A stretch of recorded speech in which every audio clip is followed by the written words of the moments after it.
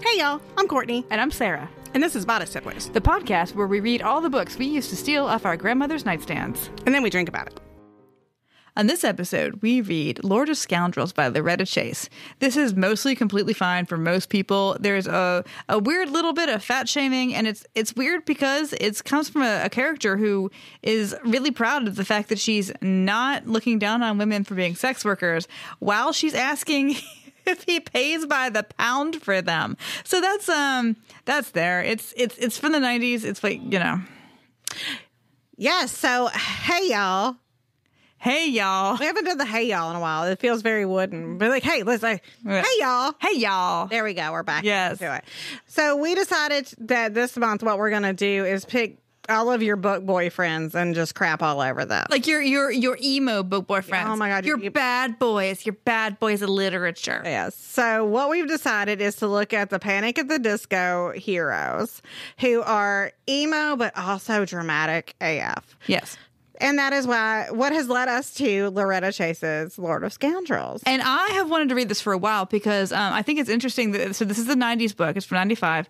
But like a lot of people on like Reddit and other places where people talk about romance novels, this is their favorite historical. They love it. Yeah, which I mean, like, cool. Let's see what it's like. Yeah. So we did, and I read it in like 2 days. Yeah, I mean, like, it is a quick read. It reads fast. This man is the most dramatic man. Yes, like, absolutely. He is wearing black eyeliner. He is under that underpass, getting ready to dance to Mariah Carey's All I Want for Christmas, dressed like a juggalo. Like, he is the most emo man on the planet. He owns a $200 Sandman statue. Oh, for sure. For sure. He is going to tell you all about, like, why he thinks that Neil Gaiman's blah, blah, blah is the best thing that blah, blah, blah, blah, blah, blah. He may even be a really big Poppy Seed Bright fan, which, I mean... But yeah, he is so wrapped up in his fame. This motherfucker, had he been hanging out in the 1990s when this book was written, would have been wearing some Jinkos and a mesh shirt and had his hair shaved on one side and stuck up on the other. So we are talking about, again, Lord of Scoundrels by Loretta Chase. I do have a serious soft spot for those guys. It's going to be a while because I do not. Like, give me a dumb himbo every day over somebody that... Oh, no, these fuckers are exhausting. It's so exhausting. So we got... Just like with Scruples, this book has a weird, like, it's not harmful, but there's a lot of like, hey, fatso. So I've got to, and a lot of it takes place in France. So we're drinking Fat Bastard yet again. And we have some champers for later. For me congratulating myself getting through this and not like, you know, body slamming this guy. So, well, and it has this very funny thing. In terms of like body shaming, it's not that it talks about thinness all the time. It's that it talks about tininess all the time. Yeah. Like, she is so small with an O. She is Tinkerbell. She is. You could sit on her and she just go up your butthole and you'd lose her. I mean, she's a pocket rocket, y'all. She is a pocket rocket. And it is weird because he talks about his body in a lot of body shaming ways. But we'll get to that. We're already jumping in again. Yep. We are here and let's tell you what it's about. Yeah. So you go ahead. Do you want to do? Yeah, I'll do the cover and all. And I'll tell you guys about old Loretta. Yeah. Sadly, I read this on Libby, free from the library. Check it out. And it has a terrible cover on that. One of those completely like boring, whatever. It's just a lady's face.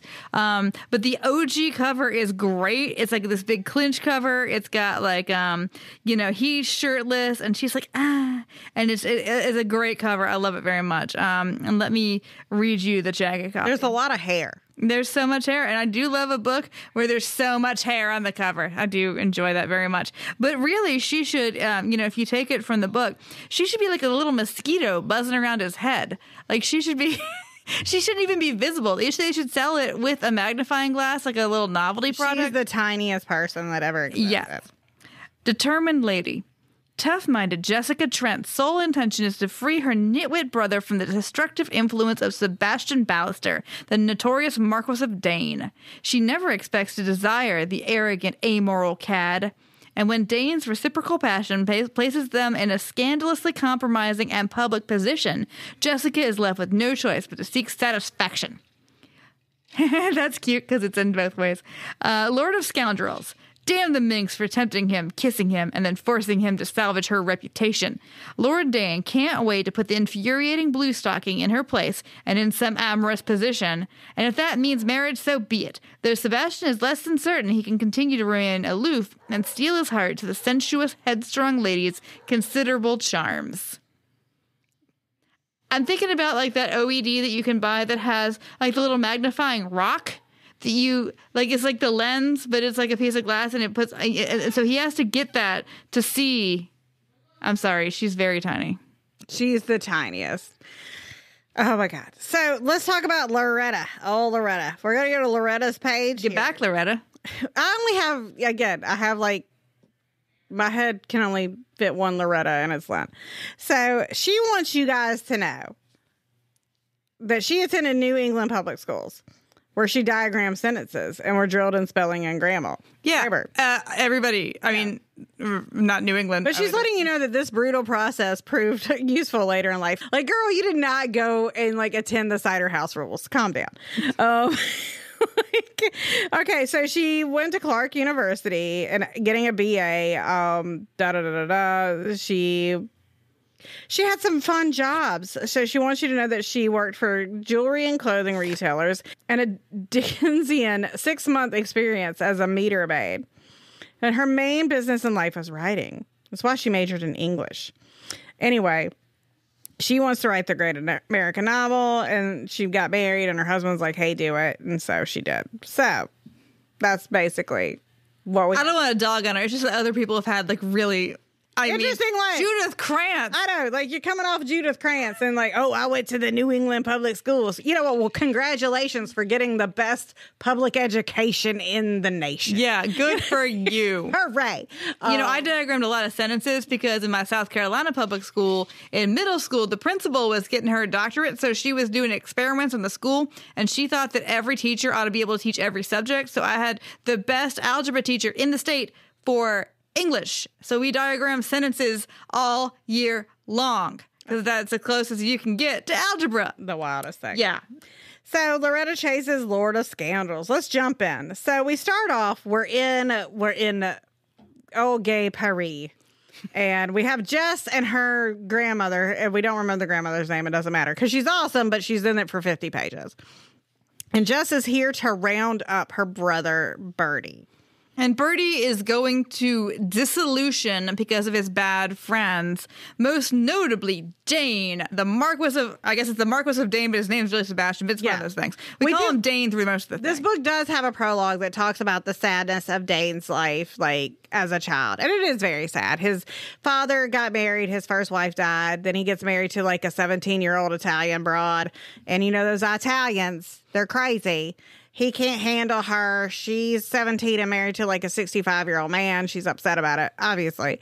And she's also Italian, so she's got a lot of temperament. And so she's always screaming at her son, and her son just wants to be loved. But he's got a big old honking Italian nose, and he's a monster. And that's his affliction. He has all the money in the world and a big old Italian nose. It's the worst thing that could ever happen to anybody is that you're rich and powerful, but you've got a big Italian nose. And a tan. I mean, what are you going to do? Like, just, you know what? Go to the devil, which is what he does. Yeah. So, his mother runs away with a guy, leaves her son with the bad dad. She ends up dying. He's crying. Nobody will give him a hug. Like, the cook finally gives him a hug. It's genuinely sad. It is like, sad. we're not trying to, I am being a little flippant, but, like, it's very well, like, fleshed out. His trauma is legit. Yeah. He's a kid. But he is such a pain in the ass about it. Yeah, so he goes to Eton where, like, he gets thrown in the outhouse, essentially, and then he comes back. Well, I guess the swirly is way worse before indoor plumbing, isn't it? Yes, and he comes back fighting and becomes the most popular guy at school. So I'm like... Because he's the meanest. So, I mean, you see how this happens. And, I mean, it's organic. It's well done. But so, like, now this guy, like, is the head scoundrel. He is the head rake. His dad wasn't going to pay for him to go to Oxford. He was like, I'll send you. You know what? You want to go to Harvard? And that's where everybody's gone. But I want to say, fuck you. And I'm going to send you to Yale, And he's like, I'm really good at gambling on horses, so I'm going to pay for myself to go to Oxford. Which is hilarious, like that this dude would bother to go to college. I know. I was like, come on, man. What, so you can get a good job? What are you going to do? Like, you've sold everything, but like, he's hanging out in Paris. And apparently all he's doing in Paris is like buying antiques and sleeping with big women. We don't know what that means. We don't know if it's like... I think they were truly big because he said he likes them Rubens-esque. And, a Rubens-esque lady isn't just big old tits and skinny. A Rubens-esque lady is a big lady. So I like to think, my headcanon of this is that he is sleeping with a lot of sex workers who are large. Biggins all the way around. I'm talking big ladies, BBWs. And I will refuse to admit any other answer because it would make me sad. So, like, he is just living it up with other people who cannot necessarily afford to do what he is doing. And on each arm, he has a plum of a large lady. He has just got all, like, it's like a... He's having the best time. She's just rosy. Yeah. I'm just picturing her just being rosy. We have Jess, and then we have Jess, who is so tiny. The 5 foot, whatever, 100 pound, well, she's over, it's like 112 pounds. Yeah. It says that she's 7 stone and some. So, okay, she is one of those utterly ahistorical romance novel heroines, like completely unbelievable, because she has to worry about her reputation, but she also buys like dirty novelty watches for her grandma, and is never supervised at all because her mama is one of those famous like femme fatales. They keep saying the femme fatales, and so they have come to Paris, one for Mama's birthday because Mama wants to get that D, so good for her, but also to get her brother Broody, who's an idiot. Yeah, and her Broody has fallen into Dane's orbit, and this is too rich for Broody's blood. Yeah, he can't keep up with this. No, and Brody's dumb. Like, he's just stupid. He's dumb as a bag of hair, which is kind of great. I mean, like, he is legitimately stupid. Yeah. And so the first meeting of Dane and Jess happens at an antique store. She wants to start, and this will never come up again. Sexiest place on earth. She wants to start an antique store of her own, which makes this the second like store-owning boss bitch book that we've read in a row. Because she has just like an eye for antiques. Is she going to name it Scruples, I wonder? Please. Is it going to look like Cracker Barrel? Yes. Yes, and he won't be allowed in because he's too tan. Well, he's too tan, and he doesn't have a nickname like Tarantula or like... Yeah. Also, he probably needs to pluck his eyebrows. Like that's God, when they say he's ugly, I think that's what they mean. He's just got the big nose and he's got eyebrow situation. Yes. Which, I mean, you could just fix that. It's fine. Yeah. So they meet at the antique store, and Jess is in it. She sees this big old honka man and his big old honka nose, and she's like, Sploosh. I want that nose nosing around in my business. Like, I want it like opening up folds. Like, that nose can do my part taxes. a curtain. It can part my curtains. It can write a sonnet. This nose. It's like very like she was like the Cyrano de Bergerac. Like, she's like, no, just give me the nose. I'm here for it. So she's buying a novelty sex watch for her grandmother for her birthday. And it's unusual in the novelty sex watch world. How it is usual though is, do y'all remember like, Hey kids, y'all remember before the internet and you just had to find ways to like titillate yourself, so you write boobs with your calculator? Yes, I do remember. Or you would get those pins that you could like, it would be a lady and then you'd flip the pin over and like the top would go off and it'd be like boobs. So it's that. But it's a watch, but it's got a guy like going down on a lady. Yeah, and so like usually it's the other way around. So it's kind of like it's a rarity for that. And she's like, I'll take that one. He's like, fuck her. So, but then she sees like this tray of things. Like, she sees this grimy thing, this like Russian icon that's like half rotted, and she dicks this dude down, like this very astute antique dude. Yeah, down to like $10. And then, of course, you find out later that it was like this is priceless. This priceless icon. Whatever. Okay. She's so good at antiquing, but don't worry. We don't know how she this knows will any not of it. come up Never again. This will not come up again. So anyway, they meet, and she's like, "Can you please get away from my brother? You are not good for him. He's going to die of alcohol poisoning." Which she's like, my brother is too stupid to hang out with you. She's like, he is dumb, and like you're just, and he's like, nobody understands. I'm a monster, like he's so like, like you could see him pushing that hair behind the fucking ear, like Jordan. Meanwhile, every time she sees him, she's like, the devil has appeared. Beelzebub is here. Like, no, that's just an emo dude, girl.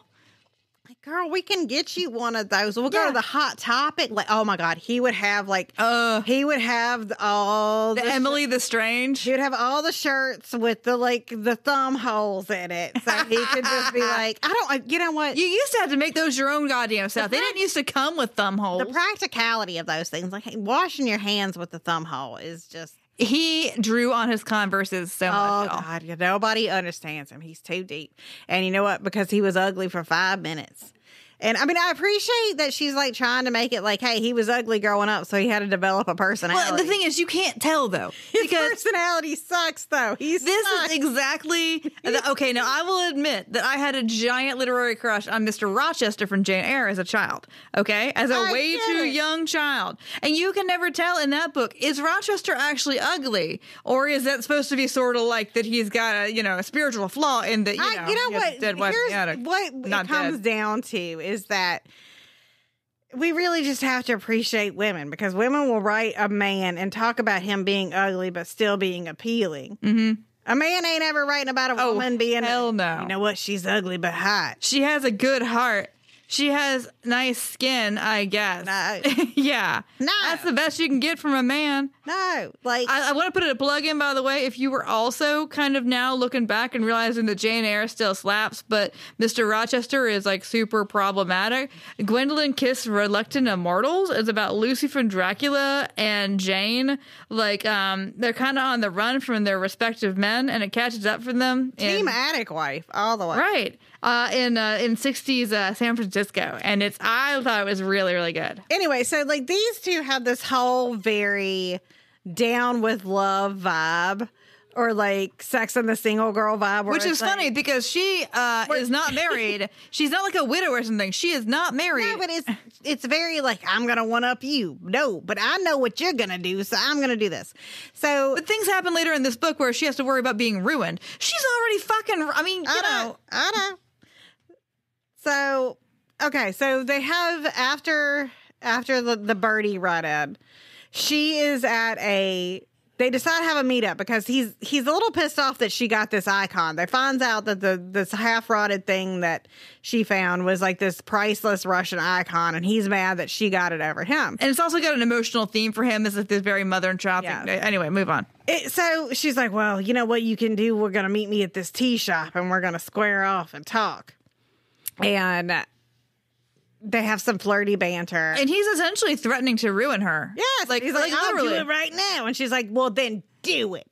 And he's like... And I mean, this is big stakes for her. This is the rest of her life. But, she doesn't give a shit. It is the hottest fucking scene. No, he like hates her. She's got those super crazy long gloves on that have like 27 buttons. This book actually understands how stupid looking 1830s fashion is. I'll give him that. Like, it is the ridiculously most beribboned, most begewgawed thing in the world. I like that this book uses the word gewgawed. Yeah. But he's unbuttoning her glove at the tea shop. It is hot. It is very hot. She's like, I'm gonna bang him right now.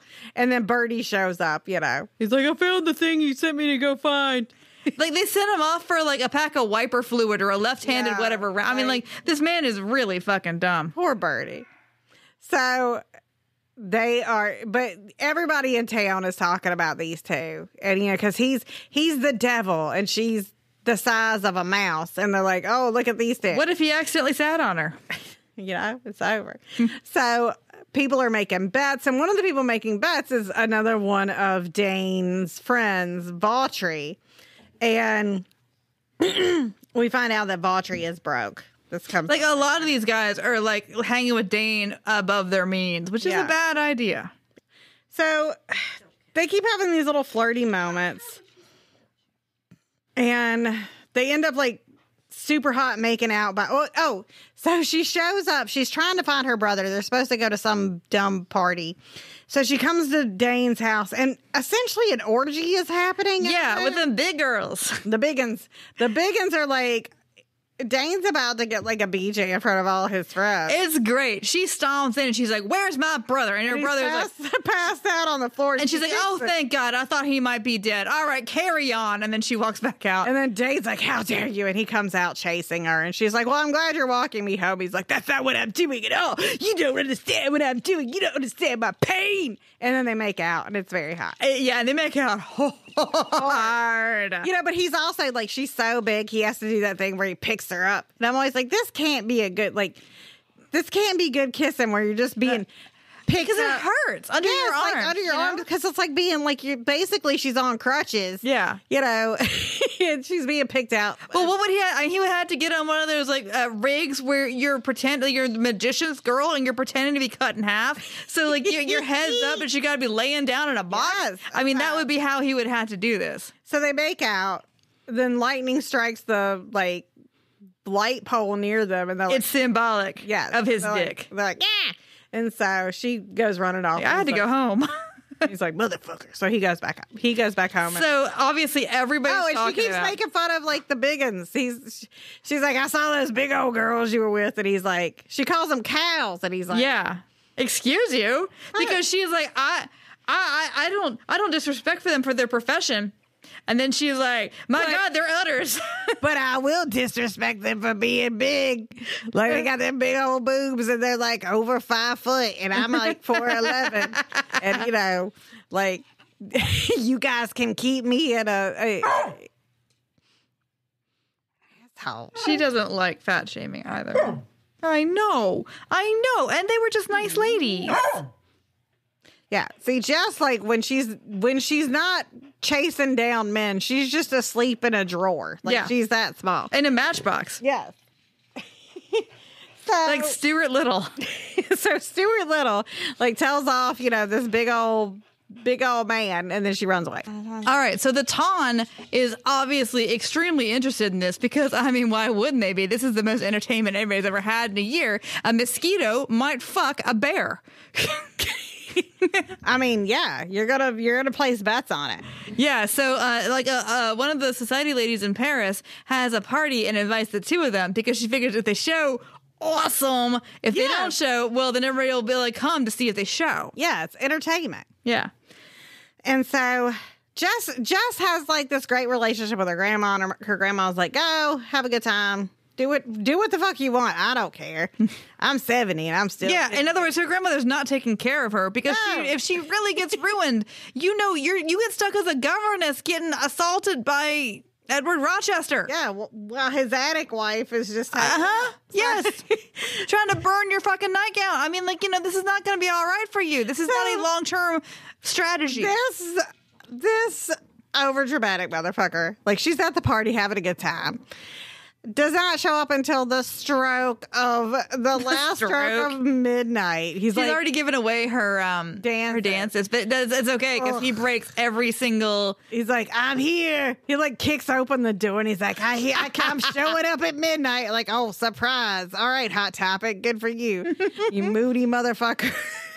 And they dance, but they waltz hot. Not like British waltzers. This man he waltzes hard. He is not. He's throwing her around. The third beat is his dick. He waltzes left foot, right foot, dick. Left foot, right foot, dick. It's so big because he's so emo. It's so Italian. I mean, it's so Italian. It's as big as his nose. So and then there's some stupid party business, and they end up back out in the back garden making out. Where they go is the guy whose house it is just has some purloined artifacts from, conquered places. And he's like, obviously. So he just throws her on top of a sarcophagi. And he's like, this is where we're going to make out. And but she's down for it. Obviously, she is riding that marble. Hand to God, if I had the chance to do it on a sarcophagi, I would do it. I'm not going to do it on a regular like grave. I'm not that common. Oh, no. But, I'm not that common. I'm not that cheap. I'm sorry. You're calling Mary Shelley cheap? But if I could do it on a sarcophagi, I would do it. The eater of the dead. The eater of the... you know what I'm talking about now. Also, there was like some kind of ruckus happening. It doesn't matter. Yeah, somebody shot somebody. It doesn't even matter. It's scary. But they're good. I mean, he has loosened her stays. Her tits are out. And I mean, granted, you know, her tits are maybe like 3 inches from her like. You need the binoculars. Yes. And I don't mean like the regular people with binoculars. I mean the kind that your birder friend has. She's so tiny. But like, and all of a sudden all these people show up and he's like, ha ha ha, bye. Yeah. And it's awful. That part is awful. So you find out later, because like it's very confused in the book because she's very upset because now she's actually really ruined. Really like ruined. Yeah, but then like both of them think that the other one set them up. Yeah. Which is shitty. I mean, like, you know, neither one of them set the other one up, but you understand why they would think so because he had somebody do that before and her name was Charity. He had somebody. The Charity is he has somebody else do it. It was It's happened to him twice before then because Charity did it and then somebody else did it. The sister of his dead friend / tormentor at Eton that like. Yeah, like people keep trying to set him up in a compromising position to make him marry them. Like it happens all the fucking time. So I mean, okay, fair. I get that. Yeah. And now she's like, well, shit. So what she does is reasonable. It's amazing. Reasonable. We've read... This is our 70-something book. It might even be our 80th book. We have never had a bitch just walk in and shoot the hero ever before. She walks into his apartment or his house, and like again, he's got the big uns on him, and she's like, "Go away!" And they're like, the big uns. Excuse me, ma'am. And like all his friends are just hanging out, and she just pulls a gun out and shoots him. Now she's a crack shot, so she knows where she's going to shoot him. Yeah, but like when you see the scene, that's not clear. Yeah, she is because of course, like she has to think about like, well, if he's not going to salvage my reputation, I mean, obviously, what a stand-up dude would have done is just marry her on the spot. Yeah. But he's not going to do that. So what's she got to do? Well, she's got to be the wronged woman. I'm going to ruin his reputation. Yeah.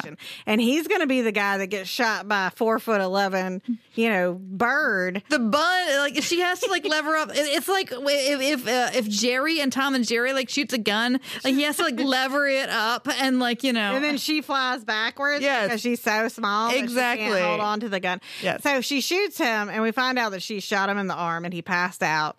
And his arm gets fixed and he has a fever.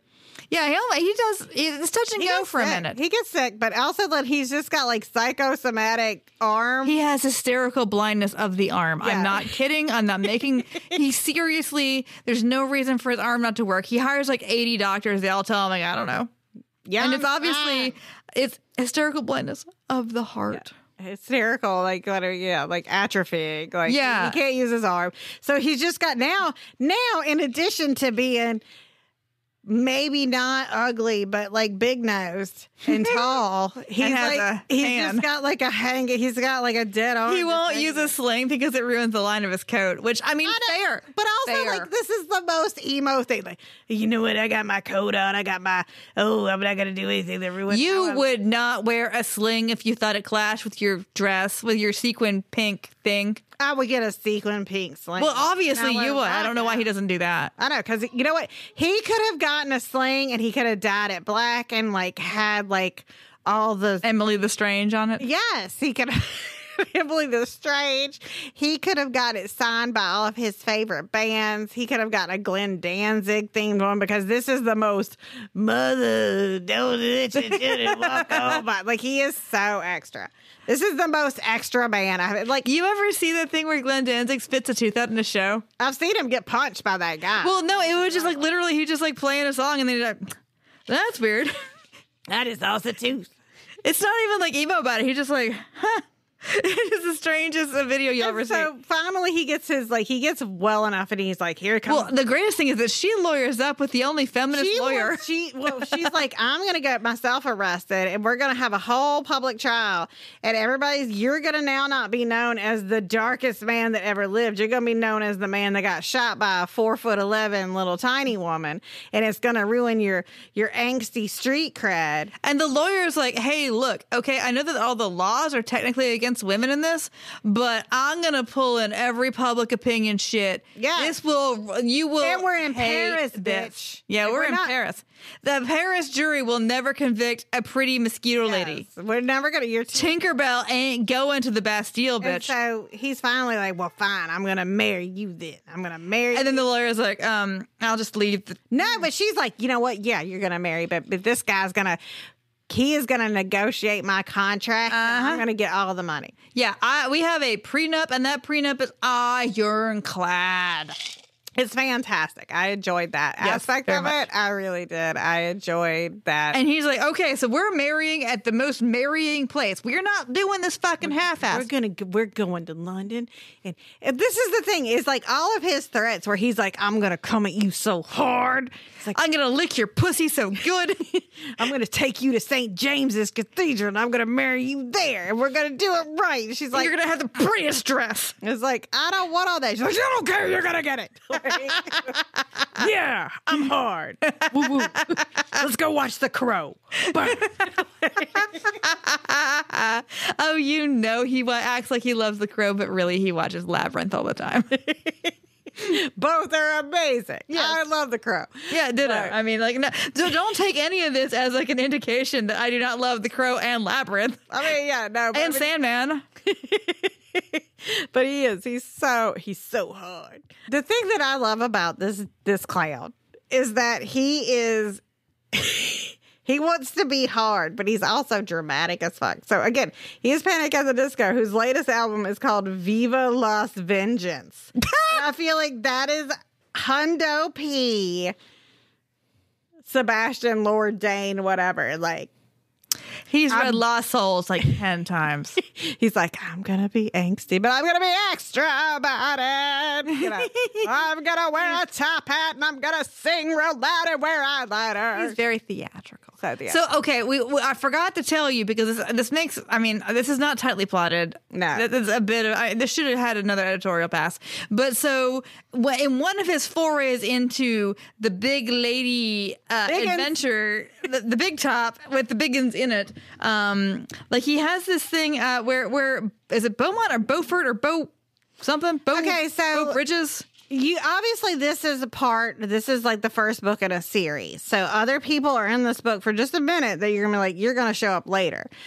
And there's one guy who named Esmond, who is like the hottest man in Europe. The ladies want him and the men want him. And he is super into this guy, Beaumont's wife. And Beaumont, it is not stated explicitly, but I think he's either an evil gay or an evil bisexual. Yeah, because there's a thing where like something seems a little off to Dane. He's in the room with one of the biggins, and he sees like an eye in like a picture. He's like, "There's a peephole," and he like didn't say it's in a portrait, but I like to think it's in that kind of Scooby Doo one with the eyes cut out.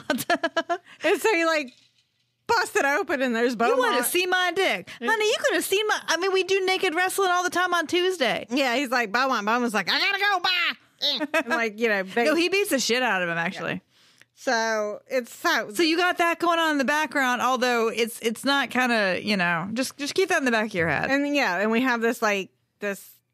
It's all about this Russian icon, and it's known also. Everybody knows in this, including probably Jess, that he does have a bastard son with this lady Charity. She doesn't know yet. Yeah, but I mean everybody knows, so she probably knows. Her grandma probably told her. So this man, again, the angstiest man in the world, like we said, you know, he has put on his all of his albums. He is listening to, as my husband did when he was angsty and emo in high school.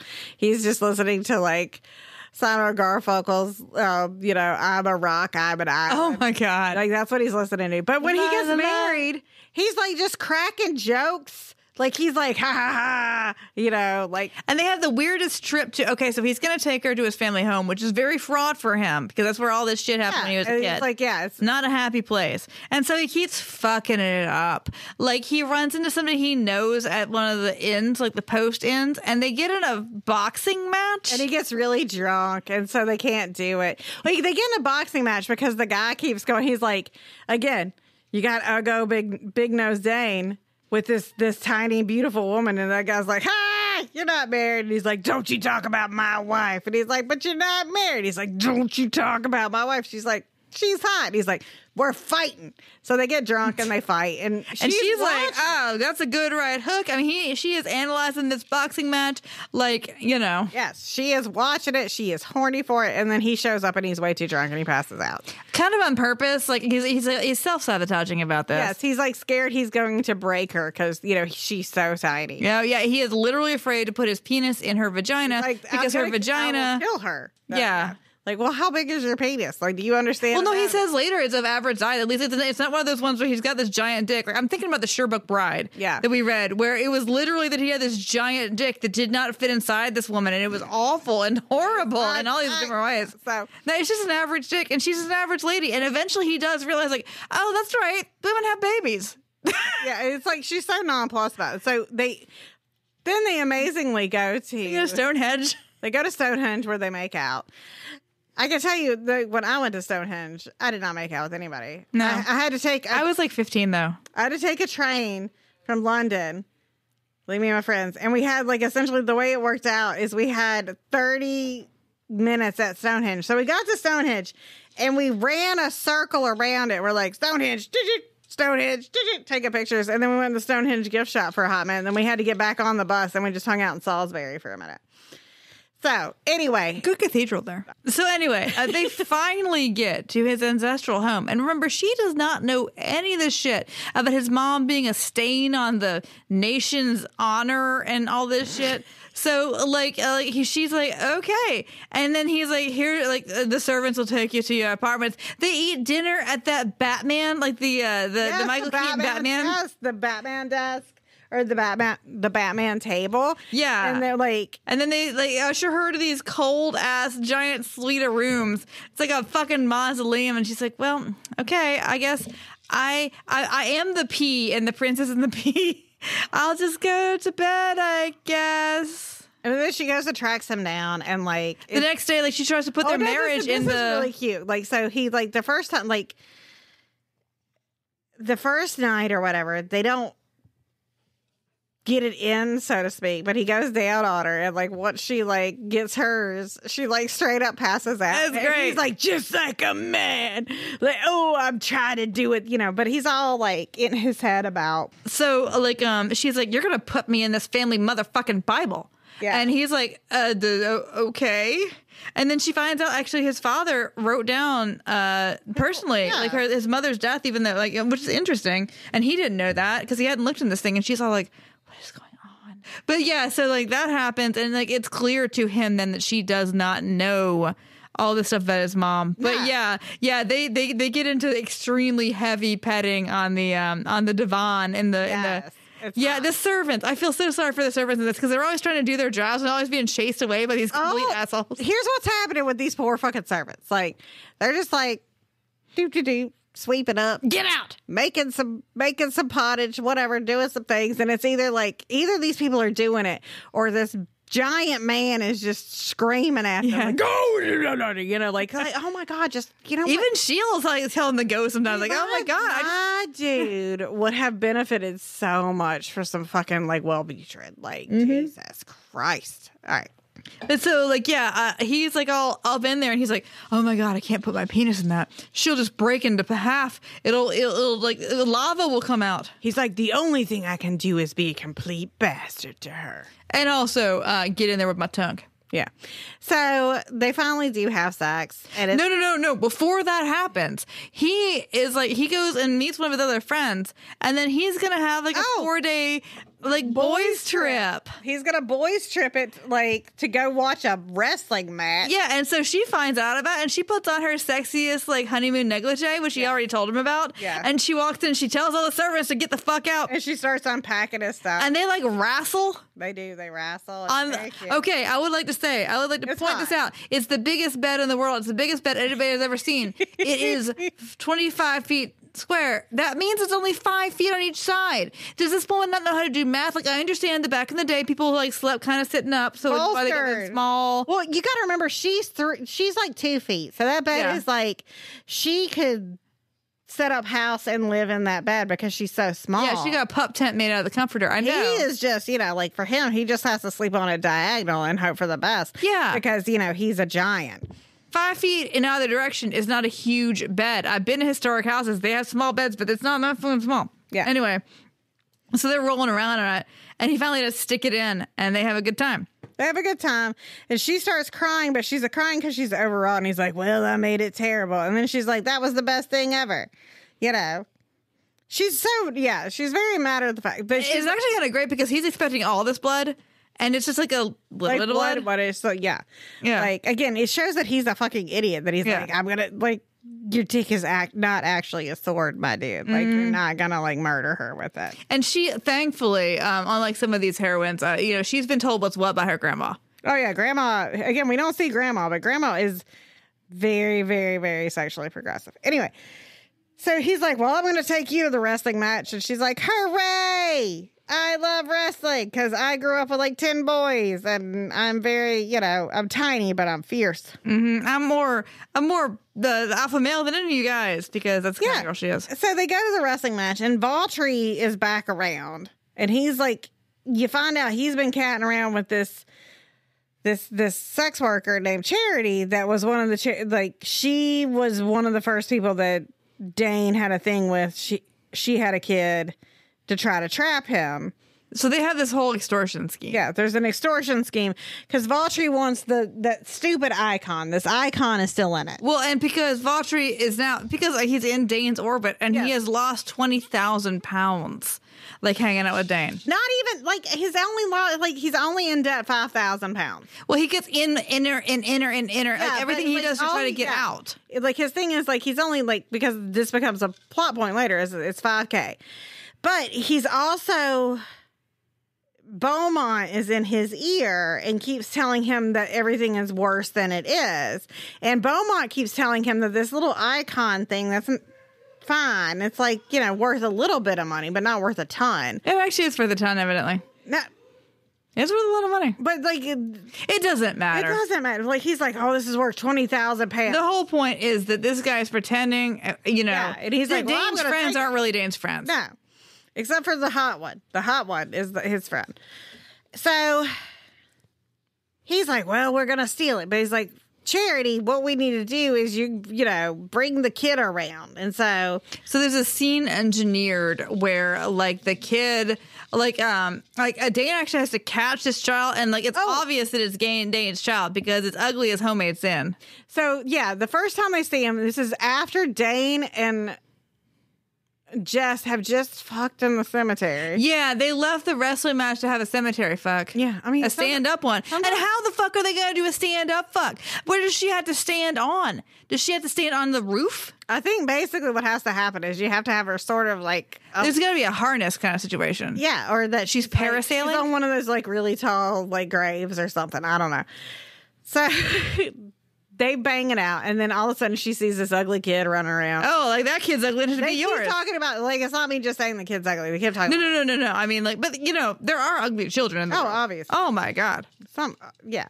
That's not always the cutest baby I ever saw. I'm just saying. So she's she knows from the minute, and he's like, well, everything's terrible because now she's going to hate me because she knows I have a bastard son, and she doesn't care. No, it's like in the Sherbrooke Bride where they all do their bastard accounting in the morning, but she's really upset. No, we had to. I mean, this child is obviously starving. Yeah, this kid is wearing rags. We had to get him. We have to feed him and clothe him and take care of him. He keeps referring to the child as an it, and it's he's obviously projecting. Whoa. Yeah. Anyway, so she's back at the. They go back to. The manor, the house.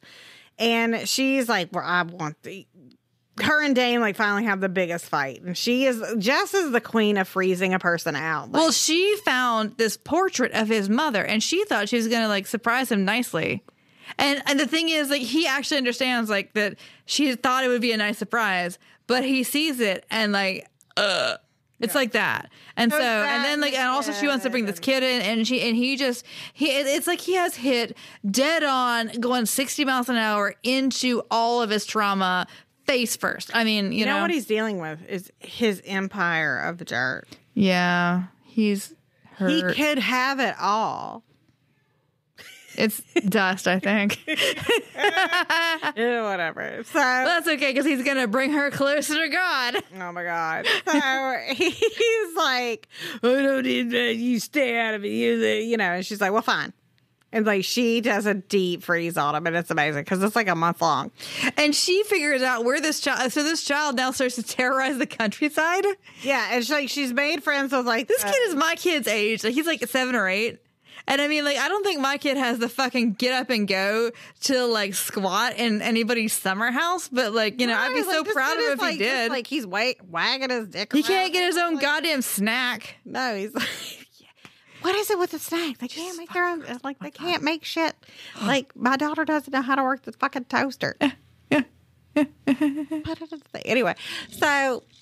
She ends up one day saying, she's like, well, I'm going to church. And then, you know, she corners the kid. And, you know, it's a really cute, like, fight scene because it's so what an adult woman would do to a, like, that does not sound right. But what a girl would do to a boy, like, because he's fighting her and she just basically young man starts kissing his face and he's like, ah! You know. No, it's legit cute. And I mean, she has a lot of experience with little boys. Like she was sort of like in that governess role. Yeah, because she had all these like cousins, these 10 cousins. She had to like unpaid take care of. So you think she'd be a little more fucking careful not to end up as Jane fucking Eyre. But hey, can't tell her shit. The mom finally shows up and they have like the mom's like, I want that icon and I'll give you the kid. And Jessa's like, fine. But then she goes and does what I always want a romance, like whatever to do. She talks to Dane and she's like, look, This bitch, like, she thinks I won't tell you this. She's like, she wants the icon, which Jess had given to Dane for his birthday, and he was all emotional. And, you know, how he deals with emotions is like burning shit down. He's like, I can't handle the emotions. So she had given this icon to him for his birthday. She's like, Charity wants the icon. She's like, there's 2 ways that we can go about this. You can go just take the kid because you're the man. Yeah, you could totally do that. Or if you don't take the kid, I'm going to give her the thing that she wants. And he's like, well, I guess thank you for telling me. So he goes, and like this actually I think is the best part of the book. So he goes to get the kid, and Charity and Valtry have like drugged the little boy with laudanum. And he's having an adverse reaction, and they like leave. They just leave. They just bug out because they've been made. Yeah, they leave him to die essentially. Like, and like Dane actually thinks it's a pile of rags until it makes a noise. And Dane comes in, and he's just the little kid's like Wah!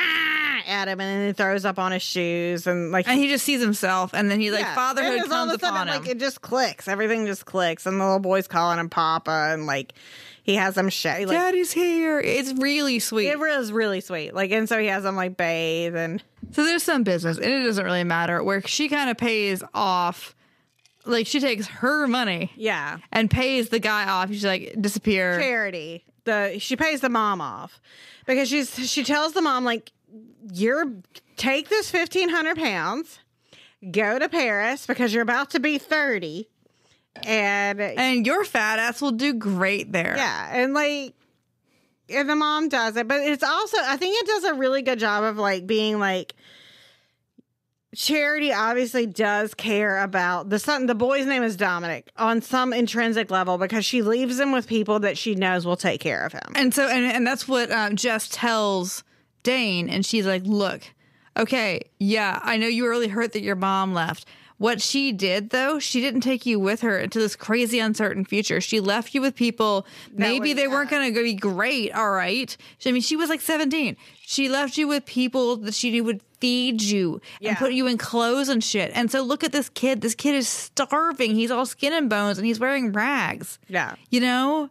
And so, and Dane, like, gets it then, and maybe that has a little more forgiveness in his heart for his mom. And she's like, that kid is gonna stay here. It's she like brings up families like, or who just I mean like he can inherit or not, whatever. I mean like it's fine. Like people born on the other side of the sheet can live. And like what was like, and that the little boy Dominic becomes 100%. Like this was nice because everybody else is like team Jess from the jump because she's the magic girl, She's like, pixie dream girl. That little boy is like Daddy's boy. Yes, like it is very, very cute. Like, because he lets him ride on the horse with him on the way back, and like, he doesn't want to wear those awful skeleton suits. I had to look that up. Oh, it looks terribly uncomfortable. Amazing part where like the kid is just naked again, running around the portrait hall, like just naked, just like like he's like on the drapes, and his dad has to come get him, and it was very cute. It's very sweet. But then he finds out he Valtry tries to Valtry is like so concerned about this 5,000 pounds that he sets the gatehouse on he fire. Tries to do the plan that they had come up with, even though it wasn't going and Charity right. left because she's like, well, he's going to do it all by himself. She's like, I've got 1,500 pounds guaranteed now, or I could, the whatever ephemeral, like I could, Oh. Yeah, so he, the idea is that you set the gatehouse on fire, everybody goes there, and you go in and you steal the icon. Yeah. Well, she's there. The thing is, she might be a tiny little fly of a creature, but she can punch like a fucking mule. So she beats the shit out of this dude. She is bashing his head into the floor. If they had not hauled him off of him, she would have killed him. I mean, she's like a... We have never also seen a book where she tried to beat a person to death with her bare hands. We have seen a book where she cut somebody's dick off. Heavy cat to fashion. Like bare-handed, beating the shit out. And it was really impressive. It was great, yeah. And then what Dane does is he talks to Valtry, and Valtry, one, is Hundo P in love with Charity. Go marry her. And then he keeps telling, this icon thing is worth 20,000 pounds, and Dane, who, again, inexplicably is an art historian, and it's like, it's like worth maybe like 5. What are you talking about? He's like, no, Beaumont told me it was worth this much money. And so then it all comes out that the whole reason they got caught in the garden was Beaumont. All the stuff has always been Beaumont, because Beaumont wanted to look at Dane's dick. And so which my understanding is you can look at Dane's dick for free any goddamn day of the week. I mean, he's banging it out with the biggins right in front of you. Yeah, I mean, so that's not this is special. What I'm I don't, so... But he ends up paying Valtry's debts off and gives him a per annum stipend. Go get your biggin. I understand biggins. Go get your biggin. Go get the OG biggin I had, and you guys go live happily ever after. And everybody releases all claims on this child. Yeah, okay? and then they end up where somehow, again, this man who doesn't understand that his penis will not kill this woman.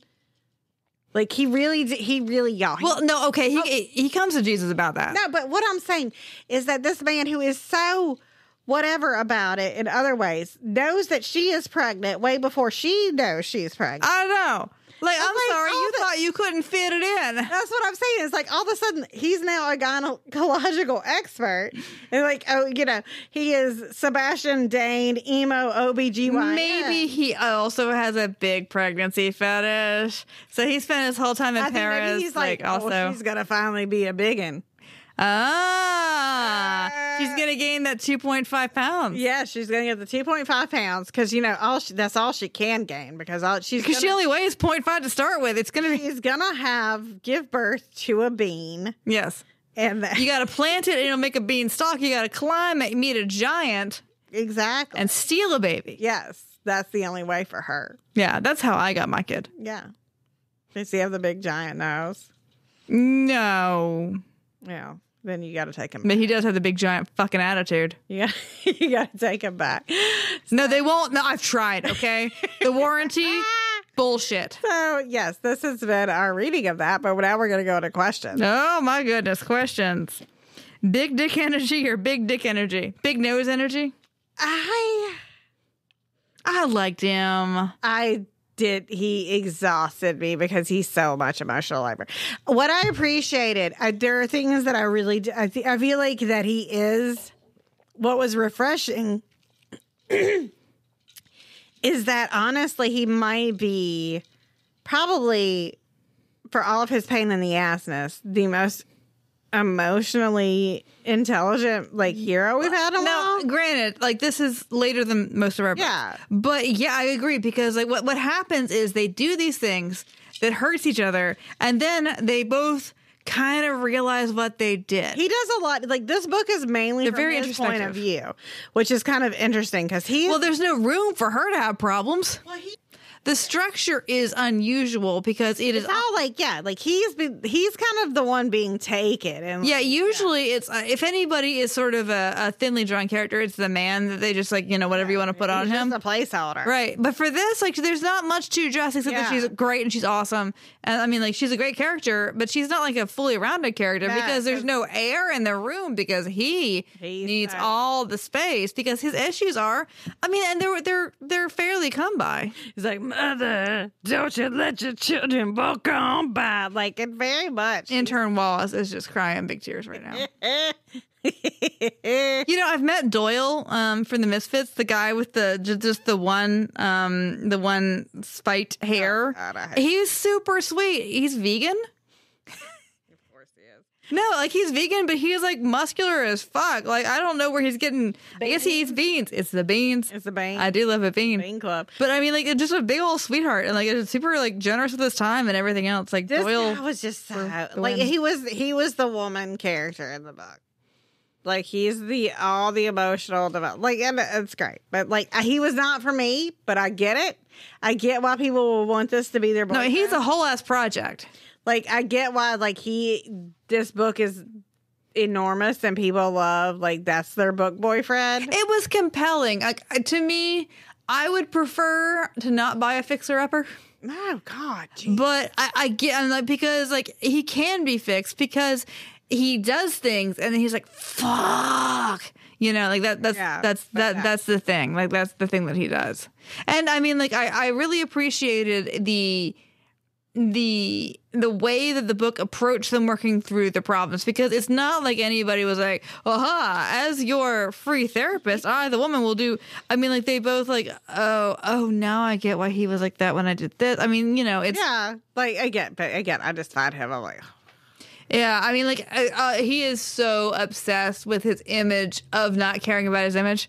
my thing is, it's like I just don't want to be with emo Spider-Man. Like I don't want the sad sack Tobey Maguire. Well, what you haven't thought about is this man has crazy money.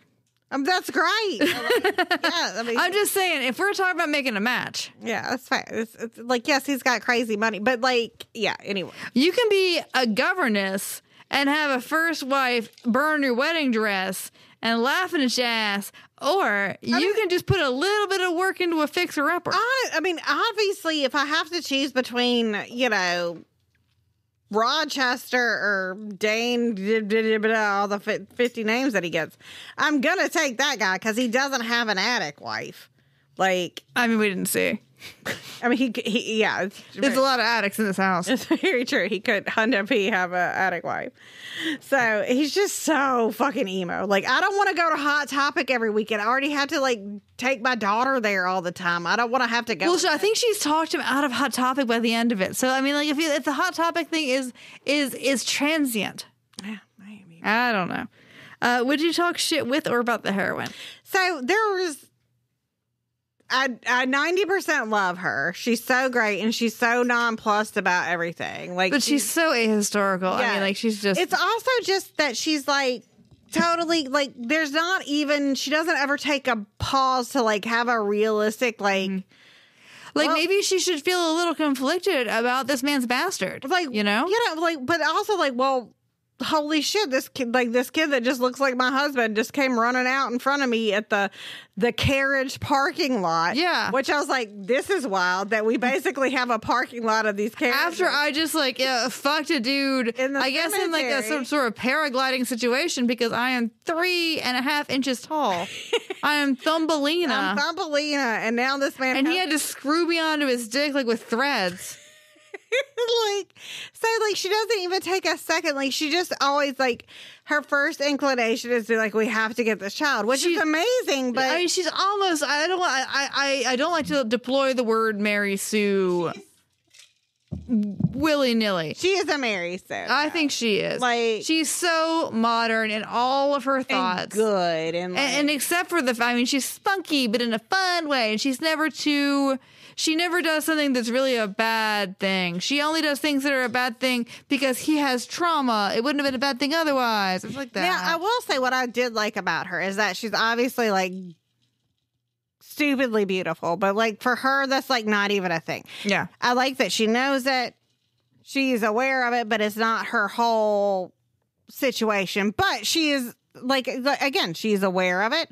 She uses it when she can, but not in a bad way. I liked that part of it because usually you either have like heroines that are like, I'm so beautiful, or like, or I'm so beautiful and I don't even realize it. So I did like that, and I liked that she was very sex forward, except for the biggins. Like, well, and the thing is, like, it's this weird blind spot of this book, and I mean, I guess 95, honestly, a sex worker positive book in 95 is probably unusual. But and that she's very like, she tells her grandma like, I want this man. Like she is the predator, so to speak. Like she's almost a little bit pick me though, Yeah, I'm not like other girls. Like I'm a cool girl. Yeah, yeah. So I mean, again, there was so much I really liked about her that it sounds like what we're doing right now is like nitpicky because this book is really well written, really well. But she gets a little thin though, honestly, because he takes up all the air in the room with his problems. Oh God, like he's so just. So okay, this is a 300 and something page book, but also Bechdel to Bitch is usually easy with long books. But however, he takes up so much room in the book that like the only real Bechdel to Bitch, like she only really interacts with her grandmother. Yeah, I mean she does not have women friends, which is weird, right? No, she's got the grandmother. And I think, but they're always talking about, I think it passes in so much, so they're not talking about him, they're talking about, but with the grandmother, she's always talking about sex. Yeah. But they're talking about sex in a really frank, good way. Yeah, and I mean, she's talking really about, like, your future, what you need to do. I mean, it's... I would consider passing the Bechdel test. Yeah. However, only kind of by a smidge because, like, we're her friends. The grandma just, like, dips out too, like she just disappears. Yeah, and like when so obviously when you read a gothic, when you read like Jane Eyre or you read Rebecca, when the thing is that when you enter this house with this marriage to a stranger, you are alone in this house. That like you don't have friends there already, and so essentially she is isolated. She doesn't have. Like, she immediately, like, of course, everybody in the house loves her and all that sort of thing. But, like, you don't get the feeling that she immediately makes friends. I don't know. Like, no, I wish there'd been, like, a lady's maid like, or the housekeeper or something. Like, that she met the cook. Or if she had met the... Charity. Well, she met Charity. But she, But if she had met this female Beaumont that was talked about all the time, who was like an artist, like that would have been good if they had something. Because I think she's like that. Because again, I feel like that her and that. I feel like this is part of a series, and I feel like this is missing in this book though. That she doesn't have. She should have had a female confidant, and that's a weird omission in this book. Because we have these books. So many of our books that we have have way less of this like male emotional intelligence. Yeah. But we have really great female friendships. Yeah, and you don't have that in this. So it's a little odd, honestly. Right. So when it comes to consent, is this book more Robin Thicke or Marvin Gaye? It is very good on consent. He is so good. Like he is, and I did enjoy like how sexually progressive Jess is. Like that she's like, so many times like, what is this feeling? I don't know. She's like, I want to fuck this man. Yeah, she's like, I want it. Yeah, I am DTF. Like, give me this. Yeah, I see this watch. I want this to happen to me. Yes. Now. Yeah, like there's not an iota of any kind of non-consensual business. No, and except for peeping Tom business. Oh yeah, but I mean, so like, I kept thinking about the Sherbrooke Bride for this. Yeah, because it's a not very dissimilar setup almost. Yeah. Like a guy who has a ton of like Biblo children and all this, and like that was for a lot of problems. Yeah, and I mean like this, she was like, I want you to. I mean, like, I know, and she was she was 27. She was an older person. Like she knew what she wanted. Mm-hmm. it really worked. I mean, No, and yeah, it was enthusiastic. grown up people. Mm-hmm. How badly are you judging your mom off for reading this book? Oh, Oh. I think my mom would have loved it. That man just needs somebody to make him some biscuits. Probably. Like, he needs biscuits. He does need biscuits. Like, the prologue is written very well when it's from this child's, like, perspective. Oh, Jesus. You feel, oh, Like, my where you God. just want to hug this kid. Like, Yeah, just give him some goddamn biscuits. Okay.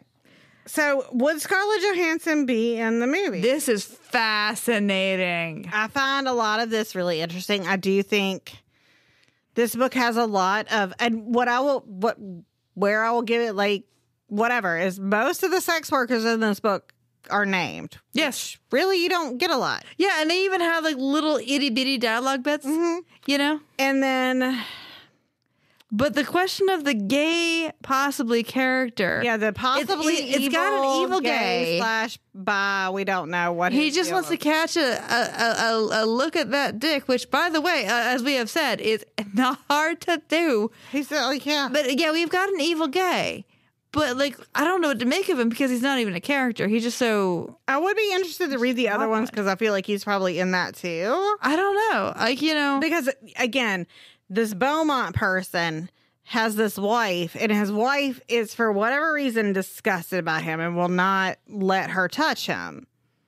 And she's an artist. Like a famous artist. Yeah, and he's the one, like, spying on people. So we don't...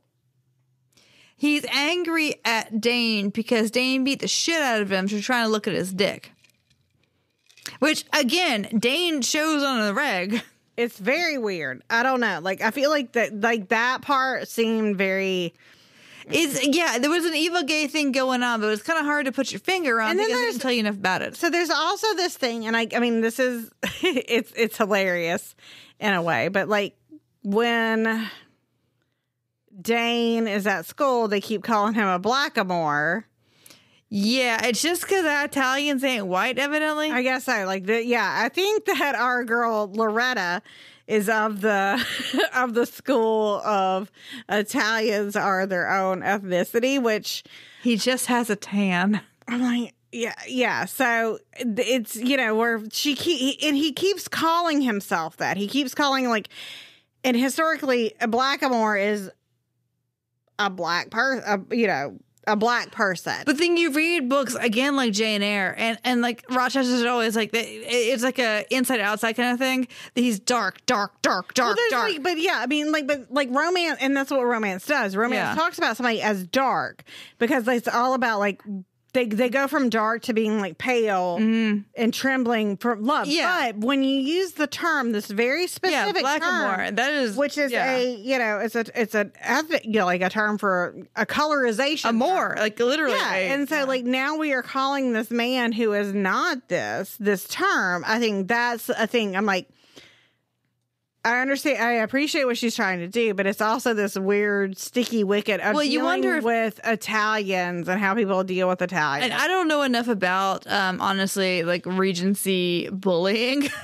Like, to know. Yeah. I wonder if that was the kind of thing you would get called at Eton if you had a tan. Oh my God. Quite possibly, because I don't know enough about it. So, you know, maybe somebody does in the comments. But yeah, it's uncomfortable because, like, obviously they're because it's like, again, we're talking about somebody. It's not okay to use a racial slur at all, but especially for a white man. Yeah. Because there was a point in it, like, when I'm reading it, I texted Sarah. I was like, is this part, like, No, he's just Italian. I was like, is he biracial? Like, what is happening? No, but he's not. No, he's not. Okay. You're not leaving the house looking like this. She wears a negligee that's pretty good. She wears, like, there's some outfits. She has outfits. She has a very descriptive negligee. But she has also some ridiculous 1830s outfits, which I loved because they're so silly. Like, look it up. Stupid poofy dress. Like, Google 1830s fashion. It is so dumb. And so, like, the book loves that. They love to, like, and she's like, and she doesn't defend it or whatever. She's like, yeah, I wore this stupid fucking bonnet. Yeah. And you bought it. Hat, like those big hats, like, no, her negligee was the crowning piece because she had a negligee, and they made, like, and I do like Loretta's, like, this is not a chemise, this is not like this is a sex thing. She got the sex thing from Paris, and it's red and black, and it's super hot. No, my goodness. And it's got like little things over there. And that cost her about 50 cents because that's how much material. Yeah, I mean, she does not eat anything. Yeah, exactly. It's amazing. But it also has like this thing where you can tell, even if you don't know anything about the fashion of the era, that he is seeing she's wearing a ball gown at that party. Yes. And he's like, how dare they? Like, she's practically naked, which he's never noticed a dress like this ever in his life. I mean, and she's not really on the shoulder. He's always just around biggins. Yeah, that's true. The biggins don't ever have to. Yeah, they just naked. Yeah. They're just like, whatever. Fuck it. Would your 12-year-old self with dog ear any pages? Oh, they fuck. Oh my God, it's good. Like the glove scene is amazing. Like, that is honestly the sexiest unsex scene. Really... It reminded me very much of the In the Age of Innocence, the film with Daniel Day-Lewis. Oh my God. My husband's gonna come running up and be like, that was filmed in Troy, New York. He loves talking about. No, it was very, very hot. It was really hot, and like usually these books will try to do a thing where they like try to pull a Regency thing where people are not having, you know, it's 13, what would 14, it would be 15, scandalous in the time period, but it's not scandalous to you now. And that doesn't usually work. This one works like fucking gangbusters. Our boy, like our emo boy, like anytime sex is on the table, he like just goes into Italian. And and like he's talking about all the things he wants to like do with her, and like it was like he's very, again, sexual, like sex wise, especially like when that is happening is the one time that like all his walls come down, and he's like. It's really hot. It is a very hot book. So yeah, I like legit. This book was sexier than anything we've read in a while. Yeah, because it didn't talk about anybody's paunchy globes. I'm looking at you, Scruples. Paunchy globes. Ask me about my paunchy globes. What pairs nicely with the dumpster fire? Gotta be champagne, right? Oh, obviously champagne. This is champagne. They're in France for a bit of this. Yeah, and then. Should a person in the 21st century, or should a human being in the 21st century read this? I think so. I liked it a lot. I do. Like, again, I feel like Dane just annoyed me in a way, but it was like he's so... Well, he's very much the I can fix him fantasy. It was just like he said, but it was just because he said, like, it was interesting to read because he's like the most emo person we have ever read. Yes. Like, he is so just... Usually our dudes are like, haha, my feelings can be fixed by a fuck. No. Like, yeah, no. Oh my God. He wants to sit in a room painted black, and he wants to have his records on. Does he see a red door and he wants to paint it black? He just wants you to leave him alone and be like, good. You know what it was? I felt like it... He recognizes compromise and you're just too stupid to realize. It was like... how I envision this man being is, oh my God. The thing is, though, he's not like a poet. He's like he's a rake. I feel like that he was, I never watched the show, but I know enough about it. I feel like he was the Adam Driver character from Girls. No, I never watched Girls on there. He's like, I just can't, you're making me feel things, and I don't know how to feel things. I thought you were going to say Kylo Ren. Well, that too. I do feel like that Adam Driver is like, he's got big Adam Driver energy. He does. It's like if you took Adam Driver. Adam Driver has a big nose. Adam Driver and Severus Snape and,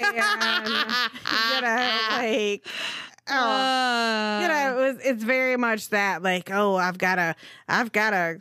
He punches a lot of mirrors. He punches so many mirrors. But like, not in this, like, fuck me, I'm just gonna die of lung cancer and also cirrhosis kind of way. But not in the poet Garrett way. I did appreciate, like, in this, and before we like get up, like, what I appreciated was like about it, which I think is like an interesting way to do it, is usually we have where a woman thinks less of herself, like about her, like she is not confident in her looks. It's always like she's deficit framing her looks, and this guy is like it's opposite because like he went to Eton and like obviously was a skinny kid with like a bigger nose, and that's his whole. It became his whole identity. I'm a whore's child and all this stuff. like he's so ugly that a prostitute, like a sex worker, would like had to pay extra, like kind of thing. Like meanwhile, like in this one, like she is like, I'm great and I know I'm great. So she's like, what do you got to bring to the table? Totally confident, but like then she looks at him and she doesn't see any like it's not he's ugly. Like she is hot for him, and she's like, why does he think he's ugly? So I think it's really interesting because like the way that he talks about his body and himself is very like, is it time for somebody else to have a body issue? Yes, it was kind of nice to see like a man with a body issue. So yeah, it was kind of like this, like it was like a little bit of a reverse, like what you usually see. So I do think it's like important in that aspect. So we decided to start off our February fun with Loretta Chase and one of the books y'all are the most horny for, which is Lord of Scoundrels. And we're going to finish February with another book y'all are super horny for, which is Dreaming of You by Lisa Kleypas. And I haven't read it, so I don't know if I'm going to shit on this dude or not. We're going for Derek Craven. We're going to see what we think of Derek Craven. We want the emo boys this. Are we going to get canceled if we go for Derek Craven? How are they going to cancel us? We're not on a network. Who's canceling us? Nobody's canceling us. Our 200 people who listen to us every time might decide not to do that anymore. I don't know. My feelings would get hurt. Yeah, that'll be fun. It's going to be fun. And, obviously Dreaming of You with Derek Craven is a little bit later than what we usually do. But you know what? Lisa Kay she is, massive. It's Valentine's Day. It's Valentine's Day. Who cares? And I can't wait for you guys to get mad at us. Yeah, it's going to be amazing. I mean, maybe you won't. Maybe we'll love it. Well, yeah, I mean, people are mad at us no matter what. That's true. So this has been Bodice Tipplers, and you can find us for as long as Twitter exists before Elon Musk does whatever, and it just becomes porn hell. You can find us at BTipplers on Twitter. Porn hell since you can find us at porn hell. You can find us at porn hell. You can find us on Instagram at Bodice Tipplers, Facebook Bodice Tipplers. If you want to throw us a little bit of money, and the money that you give us goes to equipment and things like that, we're at patreon.com/bodicetipplers. And again, you can just go to bodicetipplers.com. Bodice Tipplers is part of the Frolic Network. Find more podcasts you'll love at frolic.media/podcasts.